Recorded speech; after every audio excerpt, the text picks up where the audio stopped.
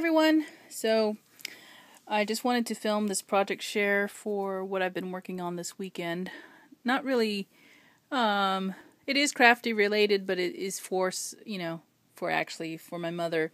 She's helping to organize a banquet that's happening this month, and she asked me to make the table numbers because she liked the ones that I had made for my wedding reception. So I agreed to do that, and so you're looking at the actual finished numbers that I made, and I'll also show you what else I did for the project. So let me just move this, and I'll cover it up until I get it all situated because I don't want to make anybody dizzy.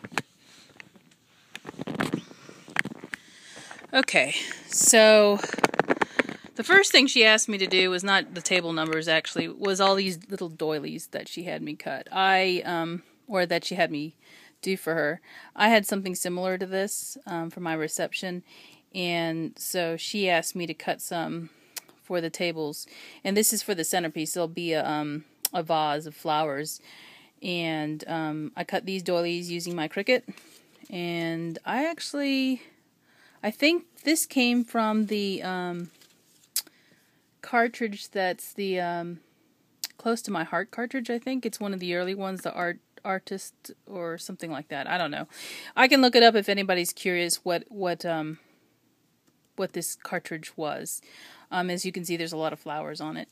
And so this is the color for the event, along with some others, but this is the main color because of what they're having it for. I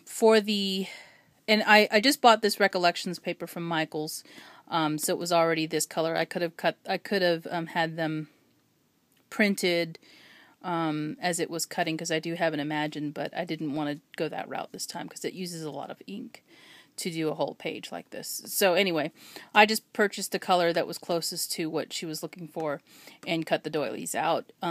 This is out of a 12 by 12 piece of paper. So this is a good size. And then, as you can imagine, there would be like some sort of centerpiece sitting on top of it. And one of the things that'll be inside the vase will be these table numbers. And so what I did for the table numbers, I cut out these little shapes. And I think this is about 6 by 6. It fits 4 to a sheet of 12 by 12 piece of paper. So you can make 2 signs out of a 12 by 12 piece of paper because it's double-sided. And this shape actually comes on the Cricut Expression 2 as one of the shapes. I didn't actually put a cartridge in. So this is already on the Cricut Expression 2. And I cut 2 shapes for each table number because it is double-sided. And then I used the Tim Holtz numbers. It's actually called numeric, and here's the see if I can get that in camera. Here is the item number, and they're these big numbers here on that are rubber stamps, and they're from Stampers Anonymous. So this is actually a great use of my stamp. I had not used it until now. So lucky number 13. So I stamped that with Momenta ink. And then I also put some glitter, black glitter on it that I had left over and never had used. So I thought that would kind of make it pop a little bit. And the other thing that I've used are these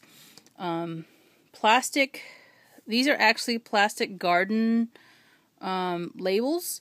So you stick these down into the dirt and you write, what the plant is, and instead of doing that, this is a great surface because it's flat and you can sandwich it between the 2 numbered pieces of paper, which is what I did here. So that's how I got a little piece on here. And then I dyed my own seam binding. I had white seam binding, and I dyed it with my Tattered Angels Glimmer Mist in Moonlight, and there was another color. It was 2 colors that I used, but Moonlight is actually the color of what you're seeing here.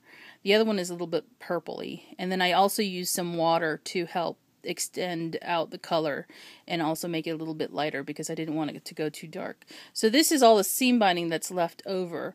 I did not use a whole roll. A whole roll is 100 typically, and I use probably about 1/3 of the roll, and I still have left over, so I can use that for my own projects or send it to her if she needs some extra numbers. So this is my project. I had to make 40. There are 40 tables, and so I had to make 40 of these numbers and 40 of these doilies to cut out. So that's what I've been working on all weekend. I didn't get any crafting for myself in, unfortunately, but hopefully I will do that sometime soon. So that's my project share, and I hope you liked it, and I'll talk to you soon. Thanks. Bye-bye.